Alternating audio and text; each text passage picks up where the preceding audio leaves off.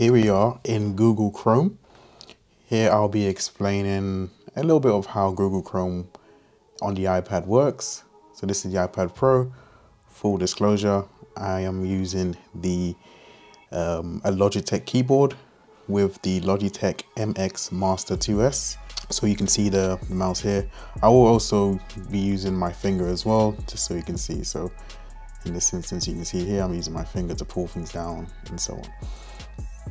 So let's go through the different features that is in the so let's go through the different features that's in Google Chrome, and you can see if this is a good choice for you as a browser for the you can see if this is a good choice for you as a browser for the iPad Pro. So first thing we're going to look at is bookmarks. So this is quite straightforward.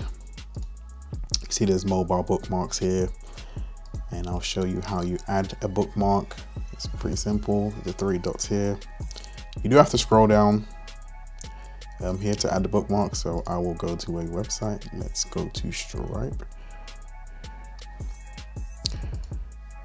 Yes, any website really. So stripe.com, very beautiful website. Good choice by me. But yeah, you can just see that it's not quite the full version of the site.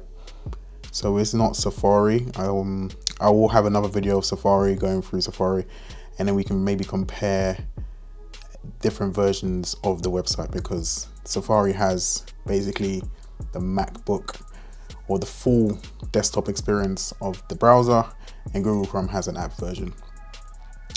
So yeah, what I was going to show you was this. So you can add bookmarks here pretty simply. That's done, and then you can find your bookmark here, and that's just going to be your mobile bookmarks here.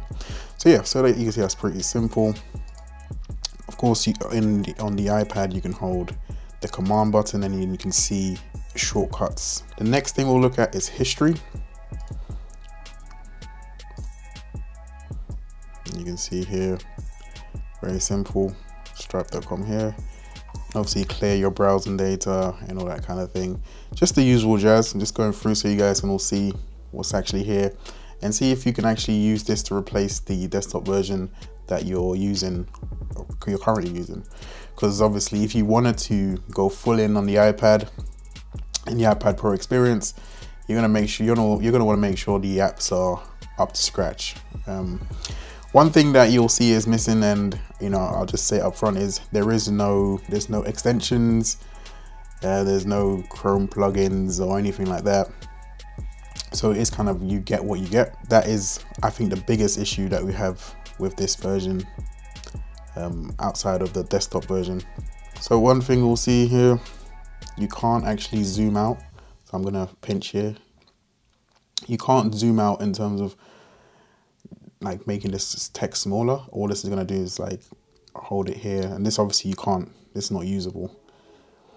You can of course zoom in, finger zoom in, but you can't zoom out what I would call properly. So if we just jump into Safari just super quick, I don't want to do a full comparison, but just super quick, you'll see in Safari not only can you zoom in and out, you can also do this and just get that smaller version. So this is what you could typically find in a full desktop version of a browser, being able to go in and out. You can of course use, I think you can of course use this. Yep, so you can use it here. So you have command plus, command take away. So you see, you can use the keyboard shortcuts. So I think that's really what Google Chrome should add, but they don't have it at the moment. So all we have is pinch to zoom, and you can't actually zoom out. So if we look at tabs, you can see you can have a lot of tabs. You can drag the tabs. So you can drag the tabs with your finger. It doesn't look like you can drag it with the mouse though, which is quite strange. So you can't drag it with the mouse, but you can drag it with your finger, just like this. which is pretty cool. So they just kind of bunch in at the end here. It's usable, let's say that. So let's go to, and okay, sorry, to finish off the tabs, you can obviously click here and get in there and see all the different tabs you might have. So yeah, that works fine. It's obviously a little bit different to what you're going to find on a desktop version, but it works pretty fine. It's way more reminiscent of what you'll find on your mobile phone for iOS. So let's go, okay, let's try this. So one thing you can do that you can't do on other browsers, which you'll see in my browser series, is this. So when you click new window, it just opens up a brand new window for you, right side by side. You can of course get rid of it just like so, and then you can either use the mouse to dismiss it like this, and then just slide it up. That works pretty well. So in terms of mouse and keyboard support, you can see, you know, as soon as it finds text, it just changes the cursor just as it should. It does have right click support. Works a bit funny, but it does have a bit of right click support. The mouse, the MX Master 2S, works very, very well in my opinion. The scrolling is nice and smooth. It does do this weird funny thing if you over scroll and this white gap appears, but it doesn't really change too much of your experience, so it works no problem. So as we saw, okay, look, you can control the globe. That's pretty cool. But what you can't do for some reason on this website anyway is you can't highlight this text. So you can highlight this text. So look, this might just be a quirk of the particular website, so I won't go too hard on that. So because you can highlight this as well, so that's all cool. And you can't do, so if I look at this, you can't right click like you would on a traditional desktop browser and then lead a new tab like that.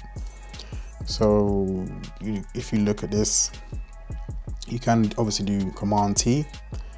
I'm gonna try, I've never actually tried this. I'll do Command and then click and see what happens.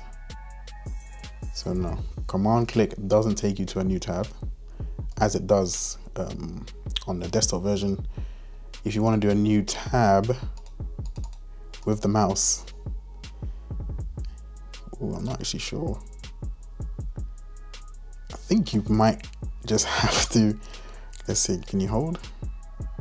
Okay, so that's what you're gonna have to do. So you're gonna have to hold the link and then open a new tab or a new window, and it'll do side by side, which is pretty cool. So we can just take this away, hold it up, and then just swipe it away. So let's just zoom out here. So as you can see, the Chrome browser is pretty good. I think it's pretty basic. If you're a power user on the desktop, you're gonna really find this a bit of a downgrade, in my opinion. We can just check out quickly the incognito mode. So yeah, it just works the same really. No real difference. I'll just take this out and we're back in. And then obviously downloads, it will take you to your folder in the Files app.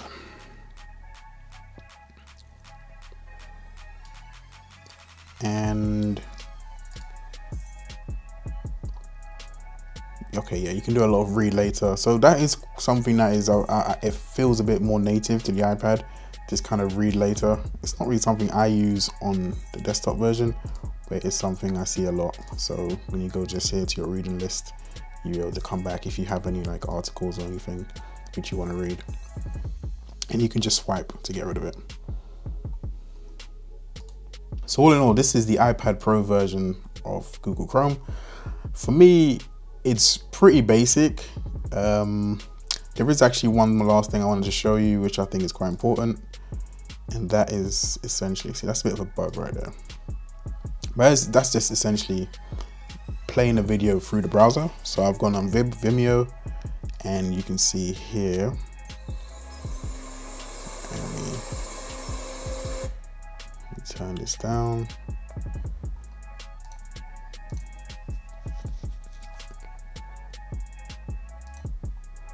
You see, it works super well. So what you'll find with iOS generally, and you know, I'm sure if you're familiar with iOS, you'll know this already, but maybe if you're coming from an Android tablet or Android generally, this player for the iPad, iPad Pro in browsers, this video player, the way iOS does it is all standardized.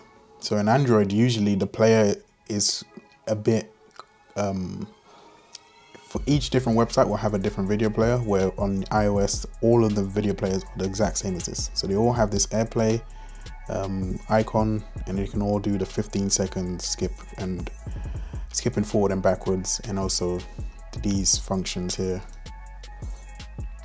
Now, I kind of like that, and of course you can do picture in picture, which is really nice. I quite like that it's standardized. I mean, there are some players which are better out there than this one that Apple forces you to use, but in truth, you know, having that consistency is pretty useful in my opinion. So yeah, as I was gonna say, I think this is a solid browser for the iPad Pro. Is it the best? I don't think so. Is it the best for working? I don't think so. But as a general purpose browser, if you've used Chrome before on your phone, you'll be very much used to this. If you've used it on your desktop and you're dropping to the iPad Pro to make it your laptop, I think you'll find that there's a lot of features missing. A lot of your kind of creature comforts will be gone. Of course, like all your Chrome extensions, they won't be here. And I don't really foresee them being here anytime soon, unfortunately, because, you know, the way things are made for computers, the web, and versus how they're made for iOS, I think the barrier to creating I don't even think they even allow you to create extensions for the Chrome version on iPads. So unfortunately, we probably won't be seeing any extensions anytime soon. So I think for entertainment purposes, this is perfect. You can play the videos, you can scroll, you can save stuff in your reading list, you can bookmark the sites you like. So for entertainment purposes, it's completely fine. But for professional, I don't think so, because even security wise, we didn't actually get too much into security, but if we go to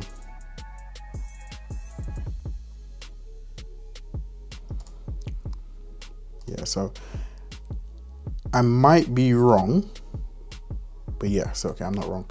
So yeah, they don't even have Face ID for password recognition yet. So they've actually, to be fair, they put it on iOS for Chrome, but for the iPad OS, they don't have Face ID for your password, which is unfortunate because Safari does have it. And for me, I really like the way that works. But yeah, thank you so much for watching this video. I'll be making loads of iPad Pro content coming up. I'm gonna have more iPad Pro browser reviews coming up, so you guys can all compare the browsers. If you're thinking of making the iPad Pro your main computer, you will have all the information in terms of browsers, which one to pick, which one not to pick. If you liked the video, if you found it helpful, please hit the like button, hit the subscribe button. If you're interested in more iPad Pro content, please subscribe. There's much more coming. The iPad Pro 12.9 inch M1 is coming, and I will be getting that, and we'll be doing more tests. If you have any questions, I answer all questions. So any questions, hit me in the comment section and I'll be sure to help. And as I said before, if you could hit that like button, it takes a moment for you, but it means the world to me. And I'll catch you guys in the next one.